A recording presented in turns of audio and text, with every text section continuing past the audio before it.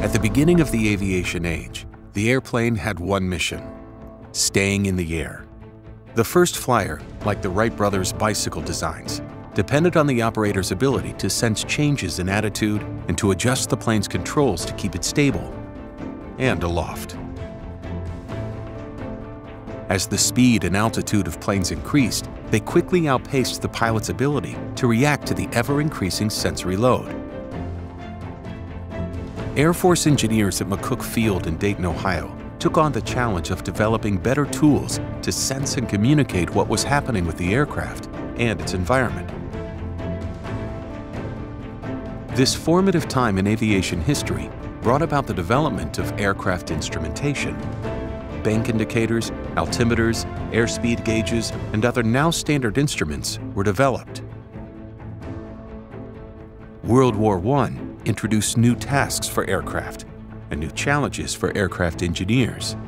The war ushered in the age of air-to-ground bombing, air-to-air combat, reconnaissance, transport, and other vital military missions. These missions required the ability to see farther, navigate over long distances, and communicate with the ground and other aircraft. Research and development of instrumentation and sensors continued in earnest at McCook Field and the Signal Corps Radio Laboratory in New Jersey. Both moved to Dayton's Wright Field in 1931. In the lead-up to World War II, Air Force research yielded improved radio and navigation aids, the Army's first ground-based radar system, improved bomb and gun sights, and aerial radar.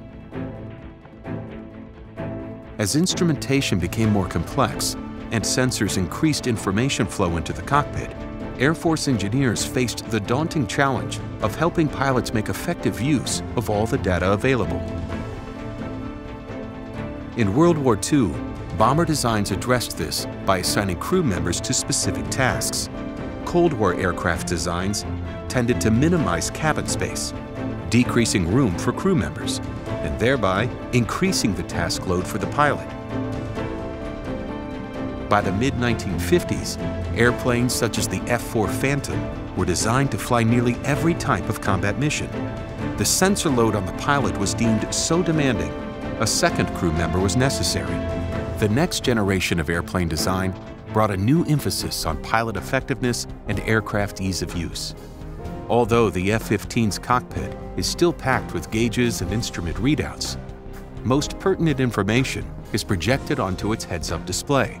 And like the F-16 after it, all vital cockpit functions are accessible by buttons and switches on the throttle and control stick.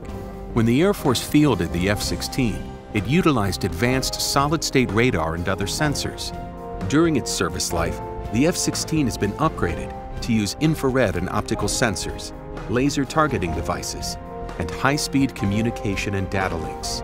All of these sensors are fed to the pilot through the heads-up display and the large multifunction cockpit displays.